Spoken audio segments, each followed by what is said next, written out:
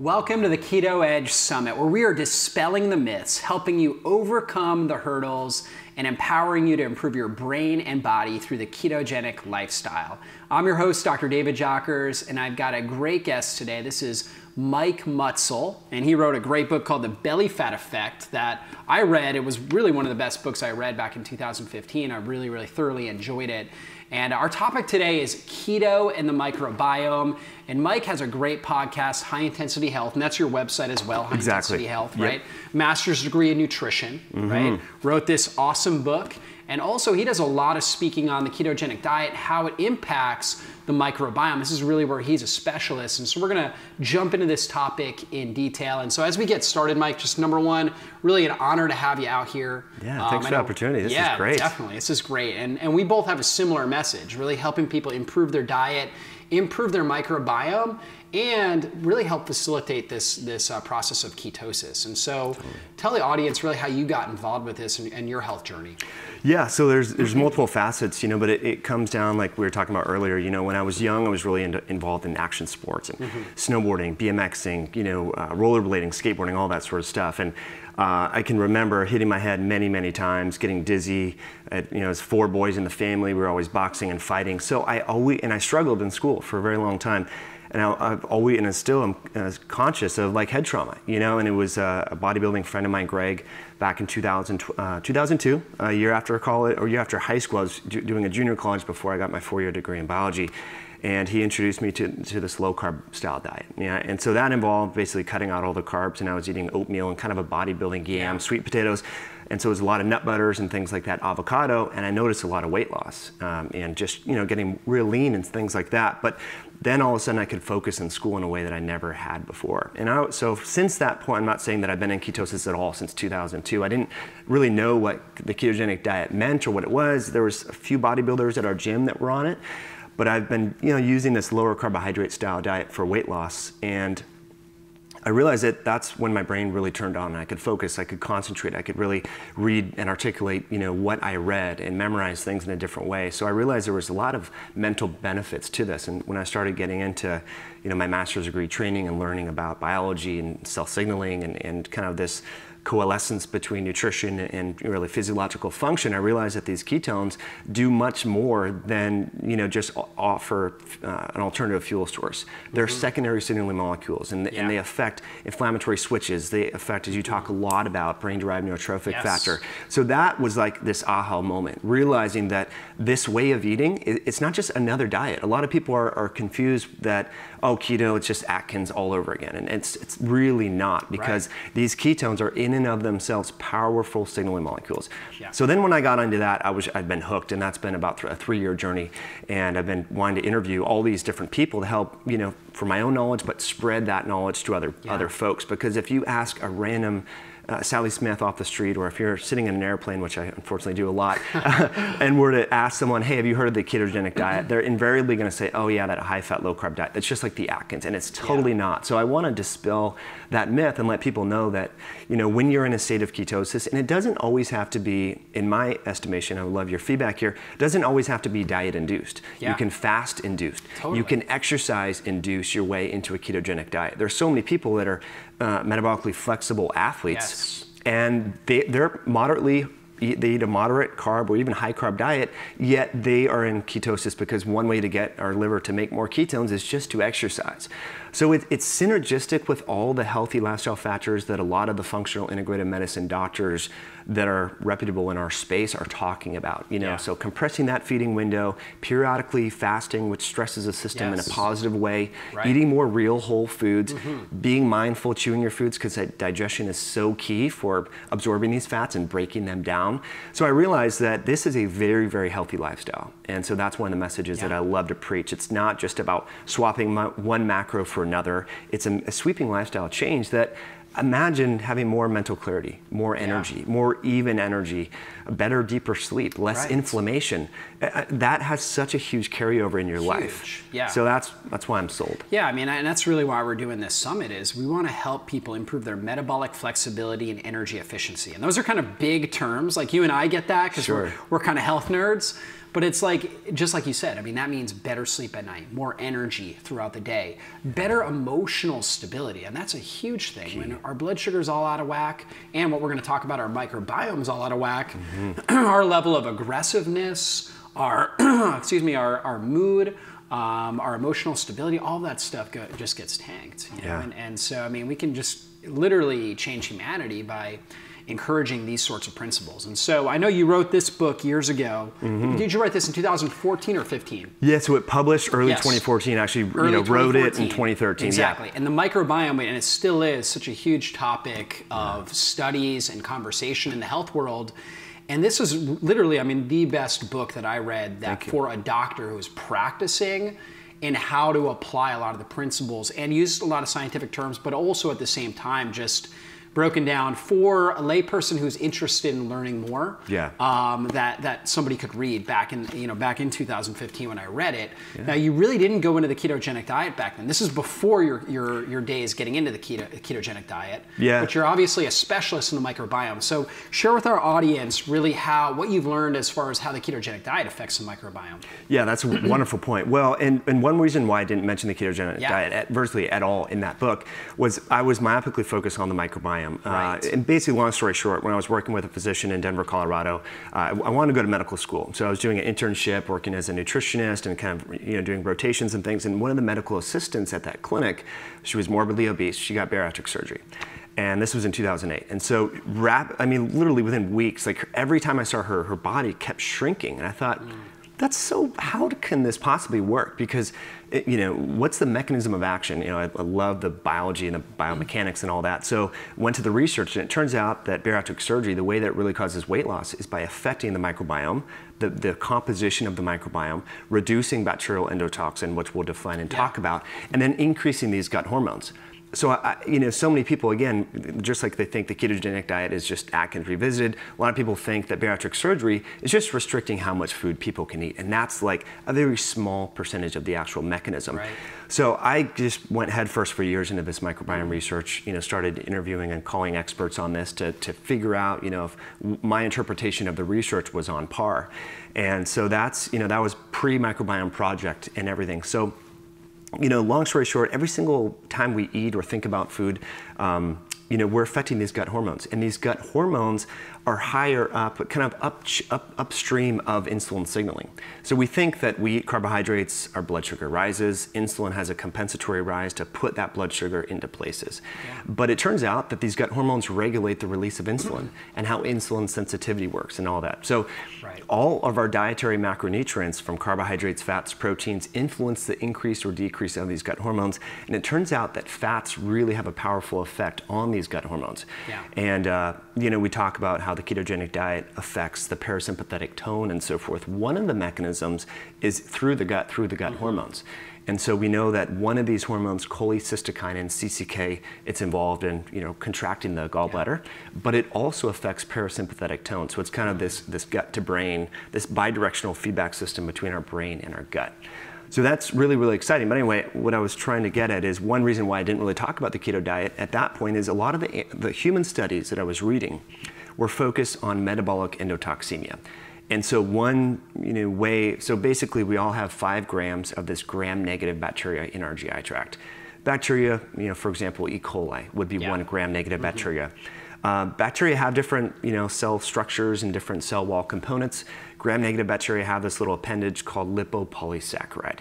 It turns out that if you have a lot of liquid fat, so to differentiate healthy fats from like liquid processed type fats, fried foods, for example, a lot of liquid butter, or a lot of liquid pork fat that would be found in a traditional kind of a unhealthy Western style diet, just overdoing the fats and things like that. That can cause these formation of chylomicrons in absorbing these gram-negative bacterial fragments called endotoxin that is very pro-inflammatory. So that can cause this whole metabolic shift, to favor kind of glycolytic metabolism. Everything that we're trying to do in the ketogenic diet and foster fatty acid breakdown can be reversed from this endotoxin. So that's why I was like, you know what, I don't know. You know, everyone was this was like pre-bulletproof coffee in it, and then that was taken off, and I'm like, you know, I don't know that that's the best idea, because I was reading these studies where they were having liquid butter in someone's diet. They would measure their blood levels, and then an hour later there would be high levels of these gram-negative bacteria causing inflammation. So I was like, you know what, I think it's better to, you know, reinforce and help people understand that they need to have a diverse array of phytonutrients, diverse array of fiber, you know, moderate protein, you know, not processed carbs in any way, but real whole, you know, carbohydrates, because that will improve the diversity and the stability of the microbiome and kind of decrease how much of this endotoxin can come across. So that was kind of the message, you know, in that book. So that's one of the ways, you know, just to recap, how can the ketogenic diet kind of affect the microbiome? Some studies have shown that it increases Akkermansia muciniphila. This is a bacteria genus and species that's associated with reducing inflammation within the gut. Exercise also increases Akkermansia. High fiber does, but research out of John Rowe's lab, he's at University of Alberta Children's Hospital in Calgary, has shown that the ketogenic diet increases this healthy bacteria, which is great. So that's one attribute. And then we talked about the gut hormones, particularly CCK, cholecystokinin. So having healthy fats, avocado, coconut, nuts, and seeds. I love olives. I'm sure you do as well. For their polyphenols. Can be absolutely wonderful. And so I don't want to scare people that, because you know, if you do get into the metabolic endotoxemia research, you might at first be kind of scared of fat. Like I was kind of starting to re-question things, but it's really liquid fat, processed fat, fried fat foods with devoid of phytonutrients. So for example, one clinical study that, you know, I remember very well reading and being kind of blown away by was these individuals were recommended to take a 900 calorie shake. It was like a McDonald's milkshake, okay? Really high in liquid fat and cream. And then that was like arm A. Arm B of the group had that same shake with just a quarter cup of orange juice, which has polyphenols. Just adding just that, it wasn't like organic cold press orange juice. It was just probably just junk, sunny, concentrated stuff you can get at a store. But even that in and of itself reduced the absorption of the endotoxin. So I just love reminding people when they're embarking on this way of eating, make sure that you're don't be scared of these fruits, vegetables that have a lot of lower in carbohydrates, high in polyphenols and fiber, because that can really enhance the microbiome and prevent this endotoxemia. So what you're saying is, hey, when you're having your fat, make sure you've got vegetables with it. Basically, vegetables and fat. That combination is going to help reduce this endotoxemia that you're talking about. Totally. And if you're cooking, you know, I think we have similar philosophies when it comes to animal protein. People totally overdo the animal protein in my estimation, especially when they go keto. So I think it's very important, like I'm with you, and maybe even sometimes I eat way less animal protein, especially now because I have chickens, which we can talk more about. That influenced my decision making. Like, you know, how could we protect our animals? Like, because we had a raccoon attack, like we have like 17 chickens and a raccoon came and attacked our chickens. And I realized like hunter-gatherer people, how they couldn't eat all this animal protein because there's so many predators. So anyway, long story short, but if you're cooking a lot of pork, lamb, you know, beef, grass-fed, great sources. If you're doing that, make sure that you're using rosemary, tarragon, curcumin, all these polyphenols in the cooking process that will reduce advanced glycation end products, but also endotoxin from the animal fat. So that's the key thing. We're not just trashing, you know, animal protein at all, but just cook it like our ancestors would probably cook it. And don't just throw a bunch of butter in a pan and let it saute and fry and call it good. You need to kind of overemphasize, you know, the tarragon, rosemary, garlic, ginger.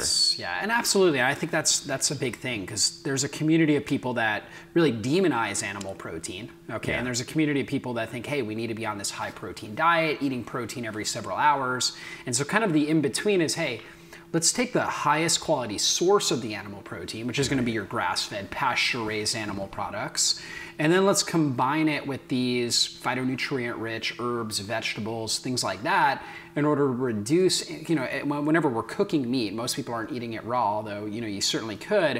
If we're cooking meat, we're going to damage those amino acids. We're going to create heterocyclic amines, all these different, you know, advanced glycolytic enzymes. And so when we're doing that, when we add in the phytonutrients, now we start to create an antioxidant reserve that helps protect against it. So that's basically what we're doing. And really it tastes great, because you've got like lemon pepper chicken.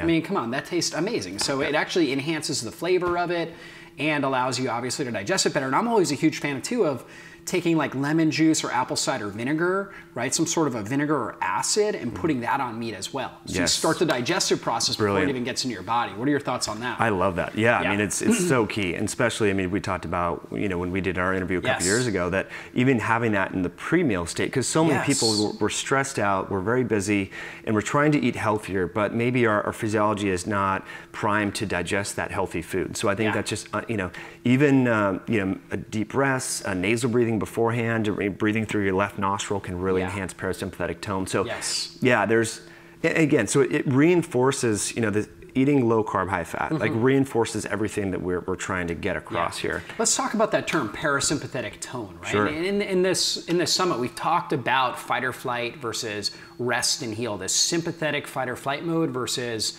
parasympathetic rest and rebuild. And so we want to promote that parasympathetic tone and just tell our audience a little bit more about what that is and ways that they can do that. Yeah, so this vagal nerve innervates, you know, it's part of, I don't know the whole neurology all that well, but vagus is Latin for wanderer, and it's the longest nerve in the body, right? So it literally goes from our brainstem, I mean, all the way down through the bottom of our digestive tract. Brilliant. So, I did not know that. Wander. Cool. Good to know.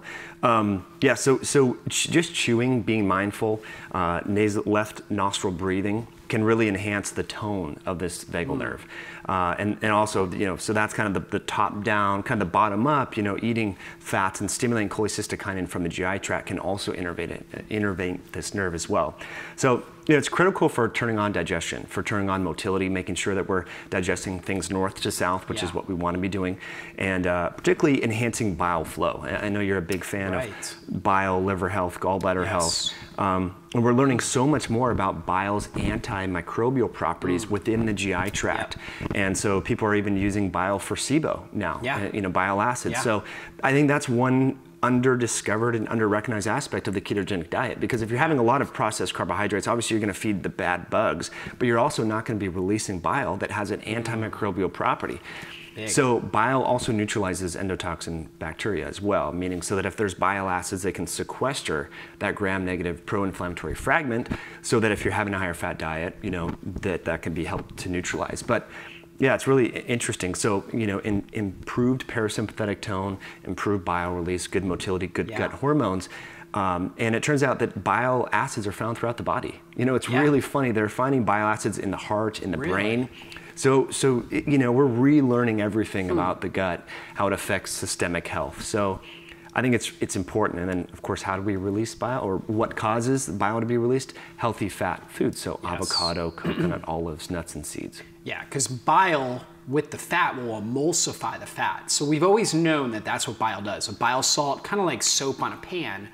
If you just, you know, take water, you know, neutral water, cold water, on a pan with oil, it's not going to get the oil off. You need some sort of a soap with salts. And so bile does that with fats. So when we eat fat, our body produces the bile in order to emulsify it so we can digest it well. So we already knew that, okay? And that's what most people understand bile as. What you're saying is now we're realizing that bile actually has an antimicrobial effect, meaning that we've got all this bacteria in our gut microbiome, and it helps basically to kill off a lot of those, which is important because we kind of have to continually cycle through these bacteria, and it's like pruning the hedges. Exactly. You know what I mean? And like mowing our lawn in a sense, right? Or else we just get overgrown weeds and then we end up with a lot of health issues. Totally. Yeah. Absolutely. Yeah, so we're really rethinking the mechanisms of all these different things that we've known to be healthy. And you know, from chiropractic medicine, you know, early dentistry and naturopathic medicine have talked about, you know, the importance of digestion and being in a good, healthy state. Now we're relearning the mechanisms, which is so awesome. Yeah, absolutely. It's just, it's amazing to be a part of this and really being on the, and being able to access literature so easily today, right? We're able to look at this and kind of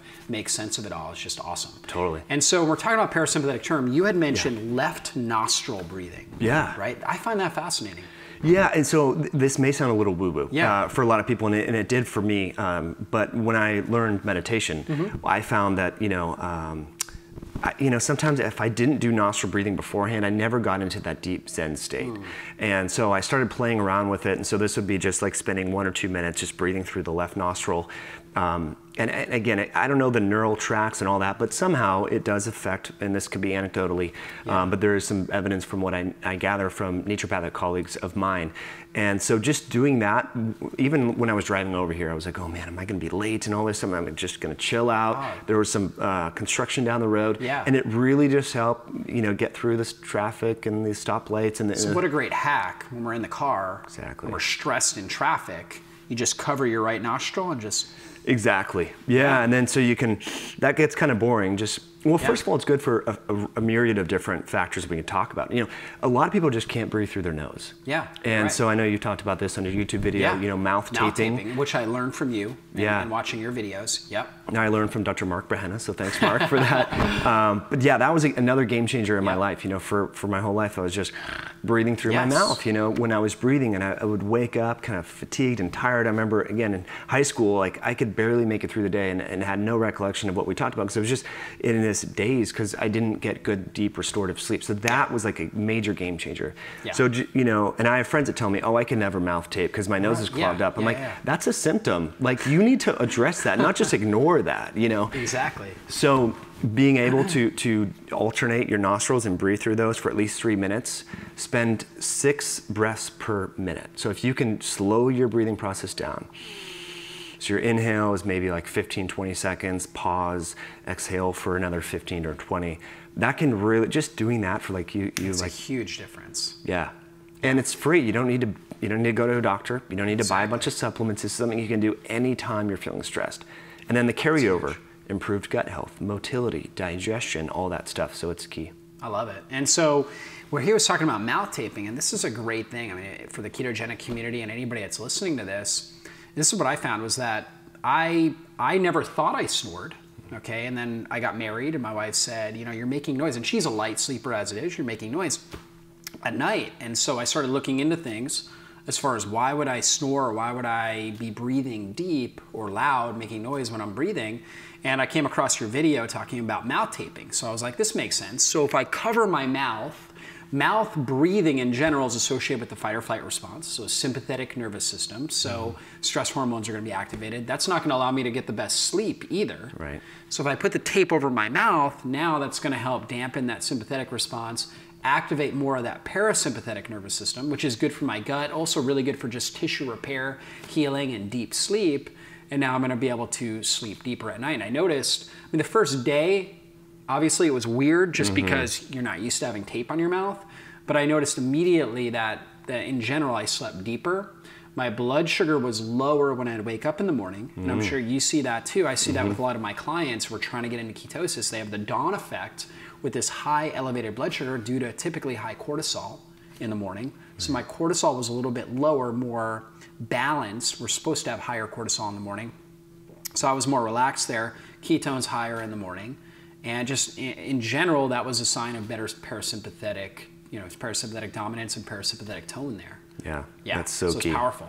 Yep. Yeah, it's a really under-recognized aspect. Yes. People, we've been told kind of like you need to have a certain number of calories per day. You just need to have a certain number of hours per sleep, and we don't really talk about the sleep quality. Yeah. And again, I think the details. That's why these summits and interviews are great because we can talk about the details of a healthy ketogenic diet, healthy sleep quality.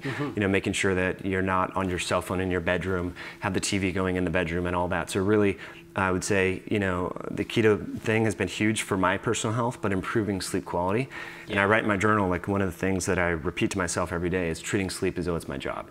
Because it is your job. Like if you don't get good sleep, your job's gonna suck. Your ability to parent is going to suck because little things are gonna irritate you or make you upset. Food sensitivities, food cravings, exercise recovery, it has so much carryover. Yeah. And so sleep quality is key. Yeah, gigantic, so huge. So we're talking about keto and the microbiome, but sleep quality really does have a big impact on our microbiome, blood sugar, ketosis, all that kind of stuff. So it's a great addition to this. And so with going back to keto and the microbiome, what are some of the biggest mistakes that you're seeing people make when they're on a ketogenic diet when it comes to really taking care of their microbiome in their gut. Yeah, one of the things that I've learned through doing a lot of online coaching and things like that is people feel that they need to have a lot more fat than they really need. Yeah. Most people are going into the ketogenic diet because they want to lose weight. Yeah. So by definition, they have extra, stores of fat on their body. So I think a better strategy is instead of like trying to aim for 150 or 200 grams of fat per day because of their body weight. Yeah. Really focus on compressing that feeding window. Yeah. And you highlighted that study, in animals in 2014 that showed that, intermittent fasting can really improve the microbiome, but it also really lends well to ketosis. Yeah. And so that's the thing that I love to recommend to people. Other parts, a lot of people kind of neglect exercise. They think, okay, well, because there's gurus in our space that say you only need to exercise once a week and then you're good. And I really disagree with that. I think we need to at least get 15, 20,000 steps per day, get a Fitbit, get an Oura Ring, track your movement, and then embark on resistance training is really key for hormones. It also, resistance training and exercise, particularly burst type training, intervals, improves gut bacterial diversity, improves gut health, which lends to this whole downregulation of inflammation. Yeah. But it enhances ketogenesis. So the formation of ketones, aka ketogenesis, we get through that. The signals that trigger hepatic ketogenesis are low blood sugar, low insulin, and so we can drop our blood sugar and insulin by exercising, not necessarily driving a bunch of fat into our system when we have a lot of stored fat. So that's the thing. To kind of summarize, instead of overdoing the fat in your diet, try to trigger your body to start burning fat more efficiently. And again, I'm not anti-fat in the diet at all. I think healthy fats are great, but I do find a lot of people. They start aiming, I need to hit my macros today, so I need to have 100. It's like, well, listen to your body and your gut more. Like, were you exercising today? Were you inactive? Were you sitting all day? You probably don't need as much as you really think. Exactly.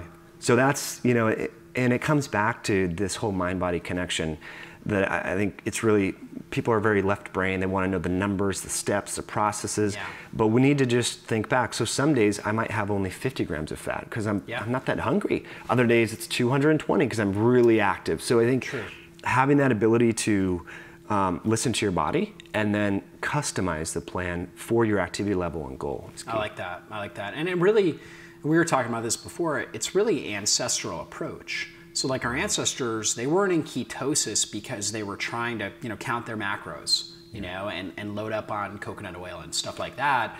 It was just the way of life, right? And they were very active people. They also had times of feasting and times of famine where food wasn't available, and it just naturally put them into ketosis. Right. So, yeah. Yeah, so you're really mirroring what unindustrialized people are doing throughout the world. And so I think that's key. And so, so many people, and I think that's a natural progression to just improve metabolic flexibility. Yeah. It's just to start compressing that feeding window or going with a day without food periodically. Yeah. 1 day a week, I don't think, I've found it personally a little challenging and it's kind of socially restrictive to do intermittent fasting on the weekends. So I think during the week when you're busy, you're driving to work, you got meetings and stuff like that, or you're juggling kids, it's really easy to just say, you know what, today I'm just gonna have a little MCT oil in my coffee and just call it good for the rest of the day. Maybe have dinner with my family or whatever works with your schedule. But trying to do it on the weekend when you got barbecues and family gatherings in church, it can become, you become the weird person, like, oh, you're on this diet thing and it gets awkward. So just experiment during the week when you're really busy. And you'll realize like, wow, I have so much more even energy. I'm not even hungry. It's amazing. Absolutely. So. And you got to make it work for you. So you try to kind of figure out, and I'll typically tell people to actually fast through breakfast because for most people, breakfast isn't a big social event. Right. Okay. If it, for some reason it is for you and dinner's not, then fast through dinner. Okay. But you want to find just a way and a strategy that works best for you. Yeah. That's really key. Yeah, definitely. Now, when we're on a ketogenic diet, one of the biggest issues that I see people have is constipation. Okay. And we're talking about the microbiome. Obviously, it plays a huge role in bowel motility. So what are some things people can do to help improve their bowel motility as they're on a ketogenic diet? Yeah, this took me a long time to kind of master in my own personal life, and I didn't realize like at first what was going on with that. And we were talking about this offline, but increasing your salt intake. Yeah. And just and this is another thing where we can get it from a supplement like real table salt, which is great, or we can get it through real food like fermented foods. Yeah. And so if we think about, if we take a step back, look at the big picture, look at the forest, not necessarily the trees, we realize that most people probably were keto during kind of the winter months when they were eating fermented foods and that a random or when they caught an animal of sorts, which would come in waves and pulses. So I think naturally during that time we would have more salt intake when we're kind of keto. So I think it makes sense, for people to, obviously if they're traveling and they can't bring, kimchi on an airplane, okay, bring your, Redmond real table salt. But having salt and then drinking a lot of water. I notice that, when I'm keto, I just drink a ton of water. Yes. And so when I travel, I try and get glass bottles, or bring a water, sounds really nerdy, but bring a water filter in my suitcase. Okay. So that works in hotel rooms, the little Berkey, they make a smaller one. Really good idea. Because otherwise you're drinking plastic and you don't know if it's been heated or the phthalates and all that. So that's really essential. Fermented foods, increasing your salt intake. I know some people, they start their day with like 5 grams of salt, real table salt with filtered water and just get it down just to make sure they're kind of covering their salt bases. I was catching up with Dr. Stephen Finney, who co-wrote The Art and Science of Low Carb Diets for Athletes. He's been big into salt for a very long time. He's, as many of our watchers probably know, has been studying the ketogenic diet in athletes since 1970s. And so this was one of the things that he found can be really key. And he kind of talked about the mechanisms, low insulin affects salt excretion, but also prostaglandin E2. I didn't know about this. He let me know about that. That affects salt release within the cell as well. Wow, interesting. So there's, kind of this fatty acid link there. Yeah. But suffice it to say, increase water, increase real salt is key if you want to go low carb. Yeah, and salt's really key for keeping that blood sugar stable as well. Because if you don't have enough salt, you're going to increase your stress hormones, which are then going to increase your blood sugar and your insulin. Right. So you've got to get it. And you're going to start to crave it. And oftentimes people have sugar cravings. It's really that they're craving the salts and the minerals. So that's what I find. I know for myself, I crave it all the time. So like in the mornings, I'll do like a diluted broth, for example, like vegetable broth or bone broth, which is very salt rich with water, and just really trying to super hydrate my body and get those electrolytes in. And I find that a warm drink is one of the best things. And I'm somebody who struggled with irritable bowel, and I would have a lot of struggles with constipation years ago. And so I find that the warm drink itself with the salts seems to really help me get going. I find that really helps. And then also, doing a lot of fermented foods, like kimchi. I love the mild kimchi. The spicy I can't handle, but the mild is really good. Pickle brine.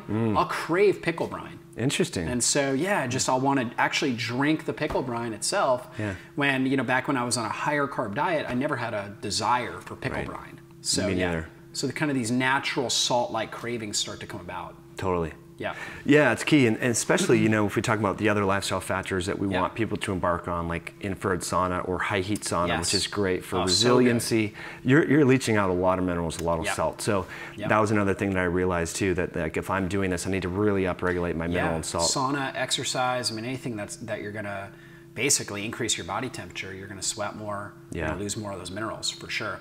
So what are some other strategies other than just salt intake for helping improve bowel motility? Yeah, magnesium at night. So we often talk about, magnesium, like magnesium glycinate for absorption and all that. But if someone is struggling, like if you're new to this, you're jumping on, I would recommend getting magnesium citrate. It's very poorly absorbed. It's really great for inducing a bowel movement. It's not going to be one of these things where it's you have tenesmus and you're just sitting there and all of a sudden you have to go and you within 30 seconds. It's more like it's going to, like you said, facilitate a natural bowel movement in the morning. Right. So I do travel with that because water intake is variable. I don't drink water out of plastic, so some days I'm dehydrated. Can rely upon a supplement in that context. So that can be key. Just breathing exercises first thing in the morning. So this is something that Wim Hof and Tony Robbins, people have a routine every morning. So I've been doing a lot of deep belly breathing for the last couple of years, first thing in the morning, and that can really help to, I think. We can talk about gut health from all the foods and everything else, but there's this kind of research emerging about these GI adhesions. And so when we're constantly sitting like this, our gut, there's just tons of intestines going all these different directions, and they can adhere to one another and create these adhesions, and that can cause intestinal blockage, constipation. So I love doing morning twists and kind of this is like a kind of a yogic breathing, inhaling on this side, exhaling on the right. So just twisting in the morning, and that can enhance blood flow to the gut. Yeah. For a lot of us, if we have a lot of visceral fat here, it's relatively hypoxic. Yeah. And we can talk about sugar being a trigger for inflammation. Hypoxia is a huge trigger for inflammation. Yeah. So just moving more, breathing can be really key first thing in the morning. So just doing a set of vinyasa yoga poses, upward dog, downward dog, some twists, even planks in the morning. So I really enjoy that. Yeah. For getting the bowel, so it's not, I feel like it could be stuck, and so Absolutely. even massage, this is like old school. Especially like that ileocecal valve area can be real sensitive. Yep. So yeah, those are some easy strategies. So some of this, it sounds like we're talking about a lot of different things.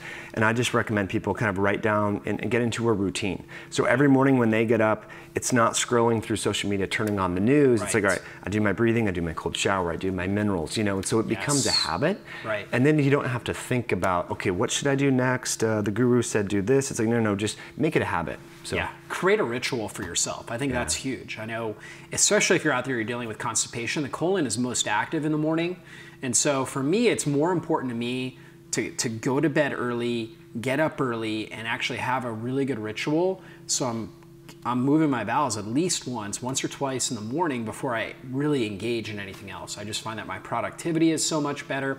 If you get into a busy day and you haven't moved your bowels, the chances of you moving your bowels later in the day goes down significantly. Yeah. And then you've got more endotoxemia taking place, more putrefaction that takes place. I mean, if that food stuff is sitting in there, you're just gonna get massive fermentation, release of a lot of toxic chemicals, and it's going to totally mess up your microbiome and your blood sugar and your ability to be in ketosis. Totally, and your hormones too. Yes. A lot of women are struggling with hormone imbalances, and so our liver can do a great job of metabolizing these estrogens that we're exposed to in our environment and that we make, dumps them into via the bile and so forth into the GI tract, and then if we're not defecating, they just get recirculated. It's called enterohepatic recirculation. It's well known, and it's a problem too in the drug world. When pharmaceutical companies were looking at how drugs are excreted, and they realized that these drugs can literally recirculate. So bowel movement, like you're saying, first thing in the morning, really essential. So important. Yeah, and you think about that too, because you were talking about hormones, I was thinking thyroid as well. So like, if you're not moving your bowels well, now that's going to put more stress on your liver. Your liver plays a huge role in converting inactive thyroid hormone into active thyroid hormone that has expression in the cell. And so basically what's going to happen now is you're not going to be able to convert well, which is basically your body's not going to express thyroid hormone well. And now that's going to slow down bowel motility even more. And then you're going to go in, your hair's going to be falling out, you're going to have trouble with weight and all this kind of stuff. And really, it may have just come down to not having a good ritual in the morning to get your bowels going, and it became a vicious cycle outside of that. Yeah, it's key that you mentioned liver health. I think that's an important context to address with this whole keto thing, because where are ketones made mostly is in the liver. Right? And so a lot of people are go on the ketogenic diet because they're overweight or because they have diabetes, but they can also have fatty liver, non-alcoholic steatohepatitis, and so they can have damaged liver. And so that's again going back to this intermittent fasting, compressing that feeding window can really help to metabolize that liver fat. Huge. And exercise. And so we hear people say, I went on a keto diet and I fainted. I felt lightheaded. So their blood sugar dropped, but their liver hadn't yet started to make those ketones because it's filled with fat from the non-alcoholic fatty liver. So getting the body to become more flexible through other strategies, exercise, intermittent fasting, milk thistle, there's herbs too, omega-3 fats that can help. But that's another, when we talked about the gut and related organs like the liver, huge aspect when people are first curious about this, address that first, because I think it can make a big difference. I totally agree. I think it's huge. And that's really also where that fasting, when you're doing the fasting window, super hydrate during that window. Because that hydration, just getting all the water in there, will help move your bowels. It will help obviously sweep out a lot of toxins. I always tell my clients they got to pee their way to good health, right? That's awesome. And we could say you got to pee and poop your way to good health. I mean, we got to remove these toxins from our system and get everything moving, like a river, right? A river is a healthier waterbed than a pond. A pond is going to have a lot of stagnicity. It's going to have a lot of algae growth and bacterial overgrowth and whatnot, and that's what brings about a bad smell. It can, if we're swimming in ponds that don't have some sort of like active water moving into it, there's a higher chance of contamination and getting an infection, as opposed to a river that's moving. And that's really what we want to do in our body, is create that sort of a river. So, That's really key. Speaking of that, you know, one tactic that's may not be applicable for everyone is coffee enemas. Yeah. So I've been kind of quiet about this, but I do these regularly, and I think they really can help. My wife's not a fan. It takes a lot of time. You got to like boil the water, get the coffee going for 20 minutes, and all this. But it can be a really good game changer. And who inspired me on this, Dr. Robin Chutkan. She's written several books on the microbiome. She's a gastroenterologist, and she made this comment a couple years ago when her and I talked, that when she goes in to do a colonoscopy, the smell that she can get from the patient, she knows like that's kind of the signature of their microbiome. So she can tell how sweet it is, how putrefied it is. That smell leads her to realize that that person's gut is off or it's on target. And I realize, like, when my health is not totally on track because I've been traveling or working too much and all that, and I do a coffee enema, and then I go to defecate afterwards, that smell is key, that first smell. So I think that can be a barometer for some people to realize, like, do I have a healthy microbiome? Obviously you can test and all that. There's many tests now, thankfully. But this is just an anecdotal and easy at-home test to see. Doesn't cost anything. Doesn't cost anything, and it can give you a nice insight. So when I'm healthy, having regular bowel movements, you know, at home, gardening, grounding, meditating, doing all this stuff, and not traveling, you know, that smell's not there. But when I come back, it's not like it smells terrible, but it's like a sweeter, it's a distinct, kind of a dysbiotic type smell. So I recommend that. And interestingly, the more meat I have, you can smell that too. So anyway, it can be. I think that has to do with maybe ability to produce enough stomach acid, which takes a lot of vagal activity. Totally could. Oftentimes we're eating on the go.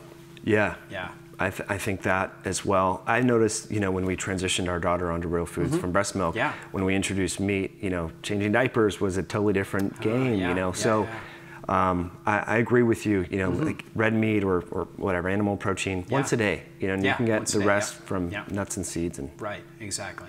Yeah, that's good. And so you're doing coffee enemas regularly, and actually that was a big part of me overcoming irritable bowel.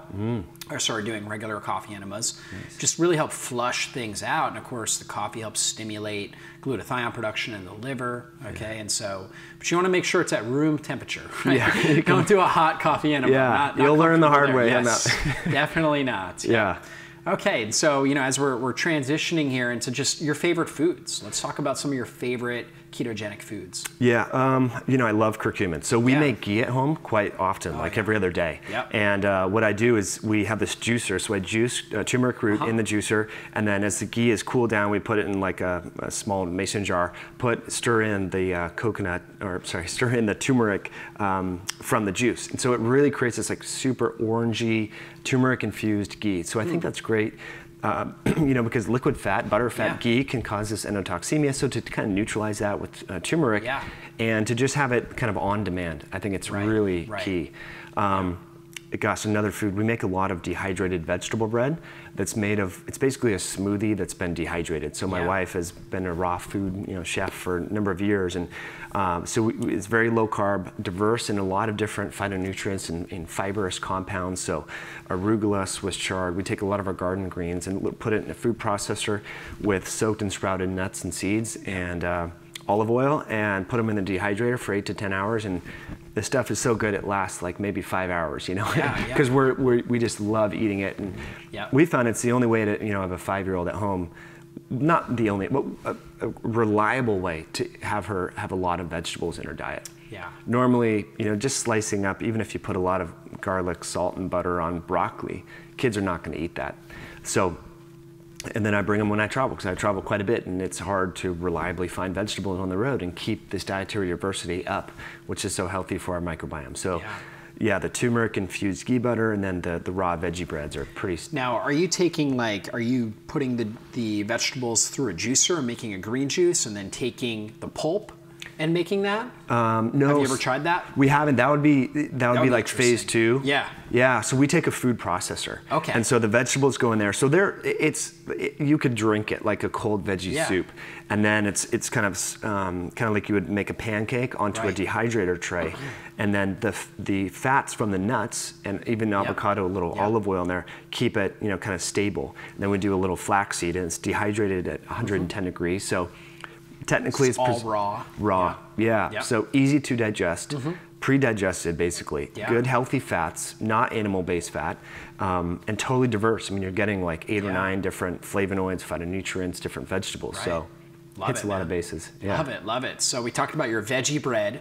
We talked about your ghee, so taking grass-fed butter. Are you actually making the ghee, or are you taking just your store-bought grass-fed ghee? And We then, make our own. Okay, you super. make your own, It's just like one of these habits, like the breathing Yes. exercises. Yeah.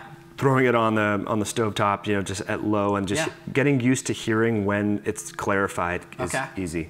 Yep. Yep. And then you're adding the turmeric in there, which is one of the best antioxidants you can put in your body, loaded with those curcuminoids, which is going to downregulate that LPS, endotoxin formation in there. And it's a great carrier because really it's like a match made in heaven when you have phytonutrients and fats, because they synergize, they work well together. You actually absorb the phytonutrients better, the compounds better into your system, and then obviously they protect against the negative effect of fats. So exactly. it's good. Yeah, so that curcumin's getting better absorbed, we feel. Haven't tested it, but yeah, it's really good. So what are your 3, 4, and 5 favorite foods on a ketogenic diet? Yeah, I love eggs and avocado. Yeah. We have, as I mentioned earlier, backyard chickens, and so it's just the lutein and just how rich that egg and the choline and stuff like that. I just love their eggs. So I'm a huge fan of that. So for lunch, even for dinner sometimes, we 3 eggs and half an avocado. Right. And in making those eggs, that's a great opportunity to sneak in healthy vegetables, get in those phytonutrients, rosemary, tarragon. Yes. We grow a lot of basil, tarragon, rosemary, and these polyphenols so that we can just sneak them in as often as we can. Yeah. So I love that. We do a coconut kind of dessert, which is really great. So my wife has figured out a way to, you just basically take your canned coconut, the milk, so the BPA-free coconut milk, put it in the fridge, take it out, and you can put that in an ice cream maker with some cocoa nibs and chocolate. Tastes out of this world. Before. Yeah, it's so good. What we'll do is we'll actually take the coconut milk, we'll put it in the blender. Actually, we'll take it, we'll put it in the blender, then we put it on parchment paper in a pan, glass pan, right, on parchment paper that has coconut oil on the bottom to kind of keep that down. Put it in the freezer, then we pull it out, chop it up, stick it back in the blender, right? And we've got stevia and vanilla extract and some different things like that in there. Blend it up, and it comes out, and it's like literally got the consistency of ice cream. Nice. Yeah. Oh, that sounds amazing. And we put a amazing. little salt in there too. Yeah. Good carrier for the salt. It's great. So yeah, get that in our system. So yeah, so good. So so we talked about that. What's another really good food that you like? Yeah, gosh, I'm trying to think of, well, I do carb cycling as well. So that's, one of the things that I love to throw in there on, just a higher carb food periodically. So I'll just take like purple sweet potatoes, just bake them on coconut oil or sesame seed oil that can tolerate some of the higher fats, and throw in garlic and onions and all that sort of stuff. So that can be like a way to cycle in healthy fiber, healthy carbs. So I'll do that based upon how I feel and how my workouts are going or how intense my workout was. So the keto thing is wonderful for a myriad of different applications, but if we're doing glycolytic work in the gym or sprinting, we do burn carbohydrates better in that context. So I will replenish a workout with some of those foods. So that can be a staple once or twice a week. But again, it's not just a plain old white russet potato. We're talking about purple and still getting them focusing on this theme of polyphenols. Getting colors into our diet. Yeah. So purple is rich in anthocyanins, right? Like blueberries, red cabbage, different things like that. And so can you go through some of the different foods? Like I know there's orange that you can get into your diet, there's white. What are some of the compounds we find in the different colors? Yeah, so I like purples and blues and reds. So that's what I focus on. Some of the oranges, like orange bell pepper, can be great, but you want to make sure you get organic bell pepper. They do spray the heck out of those peppers. I've tried to grow them, and I understand why they spray them, because bugs love them. So that's key. Yeah, but it turns out that these different colors, and I like to get people to focus on bitter vegetables. So the diverse array of colors is amazing, but the more bitter it has, the more bitter constituents, the more it will turn on our gut hormones and activate this parasympathetic tone. Because bitter is good for your liver. That's what I always tell people. So easy acronym to remember. Bitter, good for the liver. Totally. Yep. Okay, so endive, radicchio, those are like key frisee. Those are like key 3 a lot of people are familiar with like spinach salads, you know, romaine lettuce, like graduate beyond that, you know, so endive, frisee, radicchio, things we always have around. We'll throw in mustard greens, ruby streaks are another great kind of mustardy, you know, bitter green. And that can be just, you know, we talk about dietary diversity, microbiome stability, reducing endotoxemia, getting these flavonoids, so, and good fiber, you know, great for motility and having that bowel movement. So that's what I encourage people, you know, it's great that people are shopping at Walmart and trying to get these healthy foods, but supporting, you know, supporting your local community, local farms, you know, either growing it your own or making sure that you're finding a farmer where you live that can help supply these. And then you're eating seasonally too, which is key. Yeah, absolutely. And so how about, you know, just some dietary staples like broccoli, cauliflower, different things like that? How do you like to prepare those? Yeah, so we like to make cauli rice a lot, so that's super easy to do. And then if we take, you know, other things like zucchini, like noodles, so spiralize that. It's fun to get the kids involved. And how about pesto? You like pesto? Yeah, we do that all the time, and make like a, you know, like a pumpkin seed type pesto dressing for our salad. So instead of balsamic vinegar and olive oil, okay, it can taste amazing, but you know, every single day that can get boring. So yeah, doing pesto with, you know, cilantro and garlic and pine nuts. I mean, I think it's an amazing way to just spice up your vegetables, and then you're getting in these detoxifying phytonutrients as well. Yeah, absolutely. How about like a mashed potatoes alternative out of cauliflower? Do you like that? We do like it. Yeah. I just again, I've grown cauliflower. It attracts a lot of bugs. Does it really? So that's another one. You've got to make sure that it's organic. And sometimes I just kind of wonder how all these cauliflower look so perfect and uniform, and I'm like, I don't know about that, you know. So anyway, I think it can be amazing in terms of like transitions, because people are used to potatoes and rice, and cauli rice, you know, it's rich in glucoraphanin and all that. So and what we like to do with it is we'll make no mash, we call it no mashed potatoes. So it's cauliflower mashed potatoes.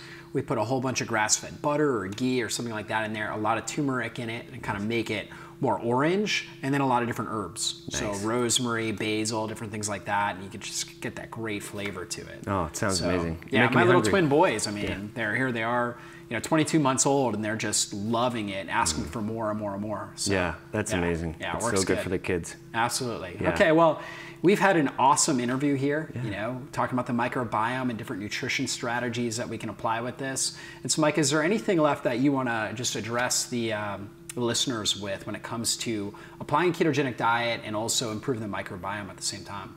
Yeah, you know, one thing that we didn't yet address, I think it's important to kind of talk about, you know, there is kind of a stigma in the microbiome community when it comes to ketosis. And so some people say, and they don't add any context or color to this, but they'll say, you know, ketogenic diet's not good for the microbiome. And what I want to just leave people just, you know, with this final thought is that if we think of a healthy microbiome, we're making a lot of butyric acid. It's a short-chain fatty acid that's fermented from fiber. It's unanimously known to be healthy. It affects DNA signaling, DNA stability, inflammatory pathways. Well, it turns out that beta-hydroxybutyrate and butyric acid cross-convert and are very structurally similar. Really? So the beta-hydroxybutyrate is the base of butyric acid. So you remove one hydrogen from butyric acid and you get BHB. So that's maybe partly, but you know, so if someone doesn't do all the, you know, hundreds of grams of fiber per day because they're on a ketogenic style diet, they are still having high levels of the signaling molecule called beta-hydroxybutyrate. That's the main ketone made by the liver. So that's what I would love for people to just sink on, is that a ketogenic diet is very fitting and kind of, there's a lot of crossover with a healthy, a lot of harmony. Microbiome. So that's, you know, just remember that soundbite. If someone says, oh yeah, I heard the keto diet's bad for your microbiome, is let them know, you know, this metabolite, this ketone made by our liver is very structurally similar to this secondary short chain fatty acid. Exactly. Well, that's very fascinating. And I mean, really just the principles that we talked about. So you can definitely get a lot of fiber. Avocados have tons of fiber in them. If you're doing pumpkin seeds or some sort of ground or sprouted seeds, nuts have a lot of fiber in them. Vegetables, just doing a lot of non-starchy vegetables, obviously good on the ketogenic diet.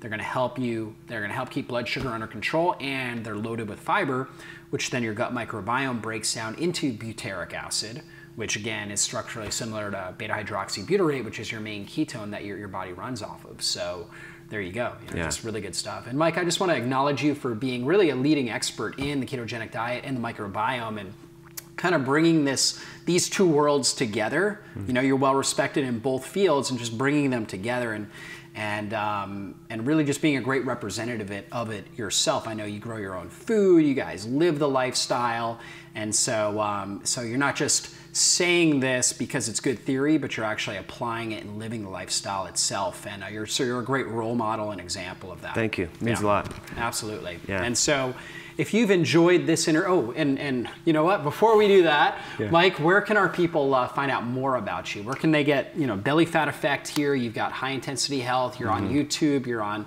your podcast. Where can they find out more about you?